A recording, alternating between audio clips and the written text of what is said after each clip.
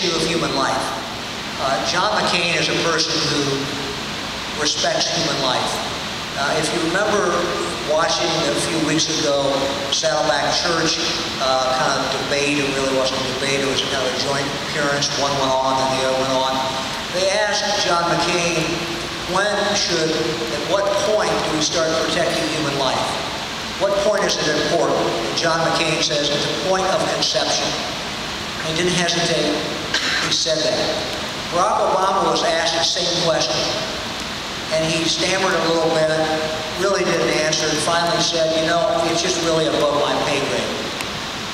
Well, what kind of answer is that for a person who wants to be president? By the time you get ready to run for president, you ought to know what you believe. You ought to know what your core principles are. But in addition to the voting record, where Barack Obama has a 0 voting record for pro-life, and John McCain is pro-life, but in addition to voting, 2 crucial issues that came up that Barack Obama voted on. One was partial birth abortion. When that issue came up in the Illinois State Legislature, Barack Obama was there and he voted present. He voted present not once, but he voted present twice, and he voted present 3 times.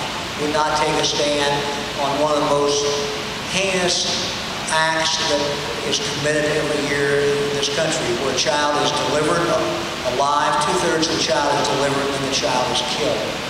That's what his position was. He didn't take a position.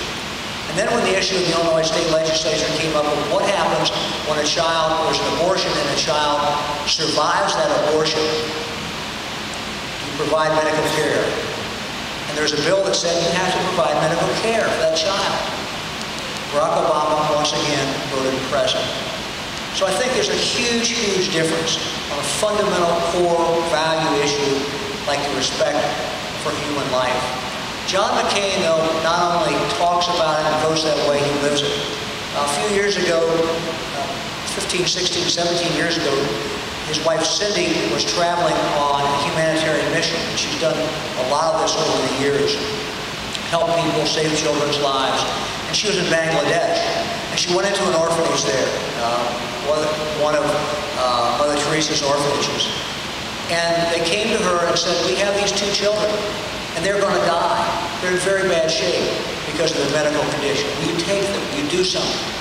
And so she did, and she brought them back. And those of you who saw the Republican National Convention on TV saw the one little girl, who's now a teenager, stand with her parents at the Republican National Convention. They had adopted her. And you saw the other little girl stand with her parents, John and Cindy McCain, because they adopted that child. That's the type of person John McCain is. That's the type of person that Cindy is. They live their Christian faith every single day. We have a challenge in this state.